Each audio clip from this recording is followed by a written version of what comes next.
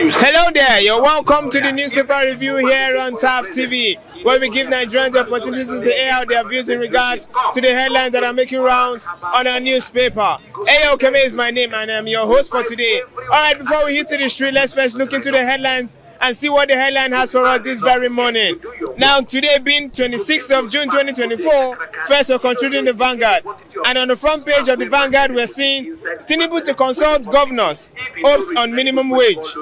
Details of that is found on page 5. Chivido 2024, Lagos Island stands still as Davido, Choma exchange marital vows. Yet again, big congratulations to Chivido 2024. You can read that up on page 7 of the Vanguard newspaper. Sub-story under here reads, Cholera. Tinubu directs Federal Executive Council to set up committee to oversee emergency operations. Details of that, like I said, is found on page 32. Federal government moves to sell 3 aircraft in presidential flight to buy 1. Details of that is found on page 8. Alright, a bold and interesting headline here says Rivers crisis, anti-Fubara protest rocks Port Harcourt. Details of that is found on page 12. This is still in regards to the crisis that is currently going on here in Rivers State. Alright, moving on, we're seeing on page 11 it says alleged 4 billion naira fraud. EFCC opens case against ex-governor Obiano. Details of that is found on page 11. Insecurity. NSA alerts on terrorist recruitment plot using media platforms. Details of that is found on page 9. Alright, here in regards to sports, it says Liverpool battle Man United for Lukman. You can read that up on page 38 of the Vanguard newspaper. Alright, lastly on the Vanguard, we are seeing DMO attribute rise in public debt to foreign exchange reforms. You can read that up on page 19 of the Vanguard newspaper. Alright, moving on, we're considering the nations. And the bold headline here on the nation says minimum wage. Tinubu opts for further consolidation. Details of that is found on page 4 of the Nation newspaper. Sub-story under page 4 says EFCC threatens Amaewhule's account statement. Details of that, like I said, is found on page 4. Davido whips gets 85 million SUV at show stopping wedding. Details of that is still found on page 4 of the Nation newspaper. Abia doctors protest unpaid 21-month salary arrears. You can read that up on page 5. State-owned schools low data submission delays student loan. Details of that is found on page 3.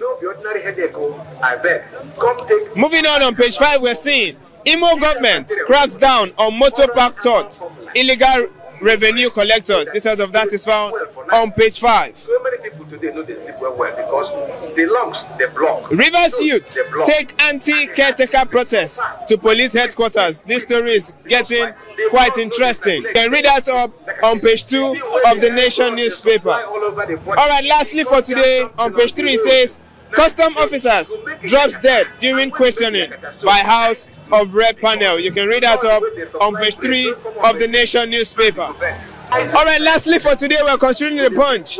And on the front page of the Punch, we're seeing minimum wage. Labour kicks as Federal Executive Council steps down minimum. Demands consolidation. Details of that is found on page 2 of the Punch newspaper. Moving on, we're seeing CBN projects lower inflation, says reforms attract 24 billion inflow. Details of that is found on page 27. Federal government meets local refineries over pricing fault. Dangote. Details of that is found still on page 27 of the Punch newspaper. And on page 59 we have an interesting story here.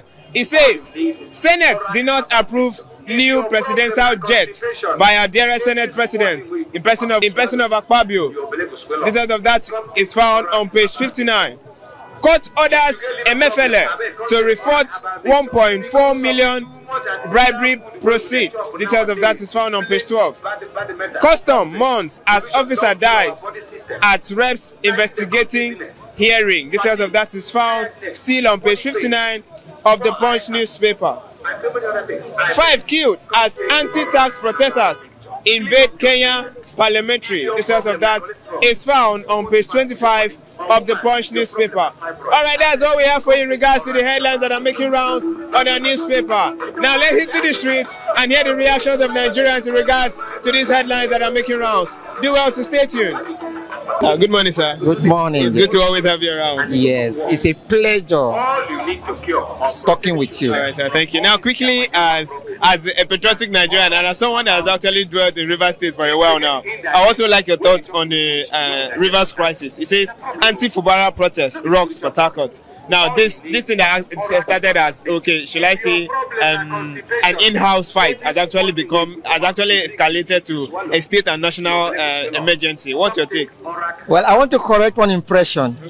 I do not dwell in Rivers State. I am a Rivers indigene, a man from Kalabari Kingdom, Buguma precisely. I want to tell you that the Fubara issue is a Rivers State issue. Protests. What are they protesting for? Who are they protesting for? When you tell a man that you're protesting, you're supporting a governor that has governed the state for 2 tenures, and nobody in any manner. Yes, we are not arguing that he did not do well in his time. He did in his own capacity well, and we are saying that his own tenure is over, and the tenure of the local government chairman that worked with him became over naturally, constitutionally. Nobody is fighting them. Some of them have stayed for 6 years, 2 tenures, some 1 tenure, some 2 tenures. We have seen them. They have contributed their quota to the development of Rivers State. We have seen.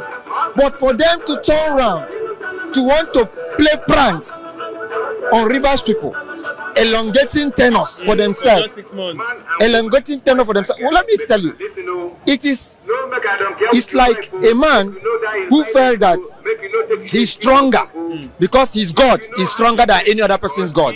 But there's one truth is that Rivers State is not owned by one man. Rivers State is Rivers State. Rivers State is older, is bigger than any one man. So if you are a former governor, you chant, oh, without Wike, there will be no Rivers State. Without Wike, it is a typical life from the pit of hell. Wike is one man. He came, he served.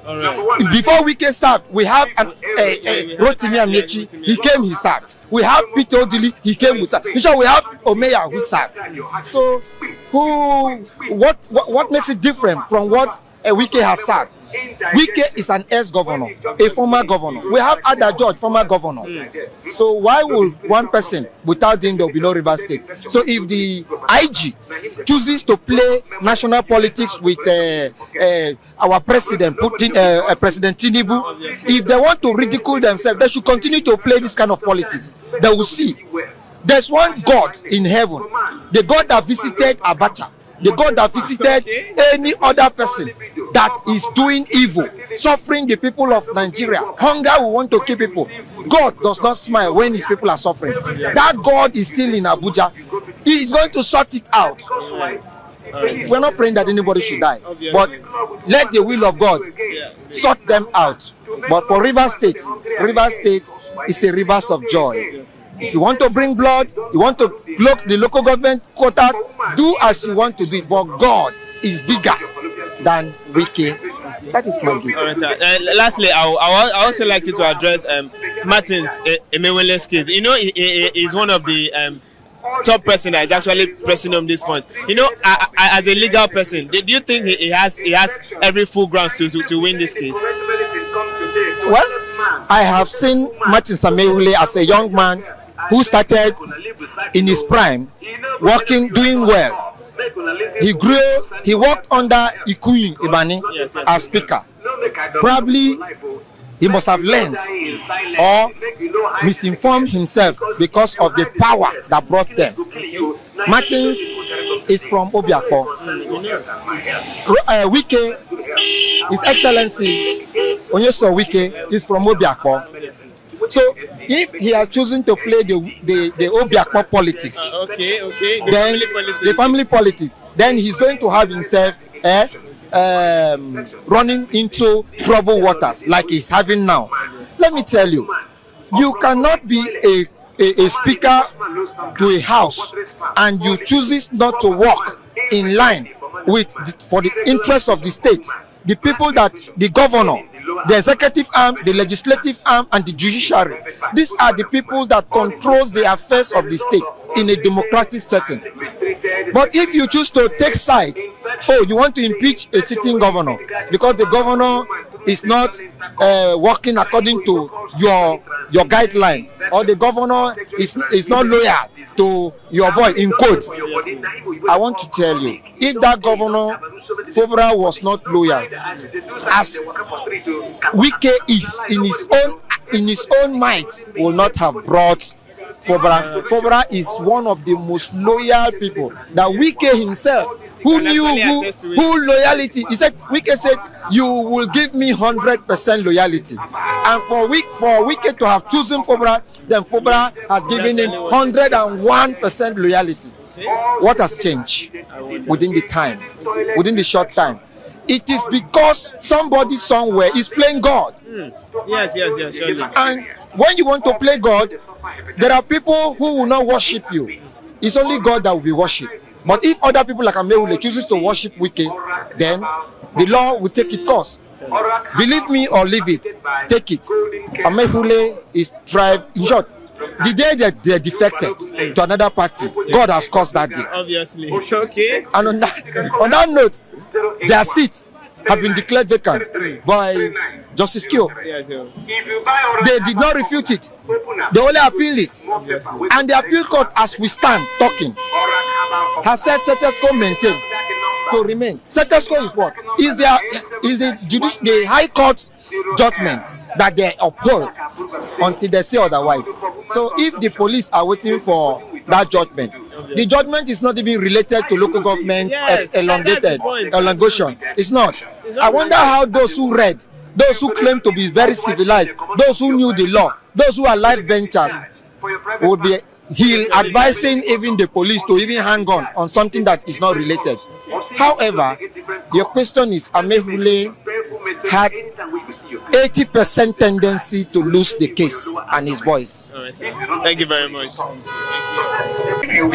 Good morning, sir. Good morning, yeah. It's good to have you here. And quickly, I would like your thoughts on the Vanguard on page 12 that says Rivers crisis, anti-Fubara protest rocks Port Harcourt. Now, before we actually talk about this protest that's been going on for more than a week now, let's first talk about Wike's government first. You've been in this town, like you've actually compared the two administrations. Yes. What's your take on it? My own is that I see that Wike government was somehow, as in like people was not comfortable with his government.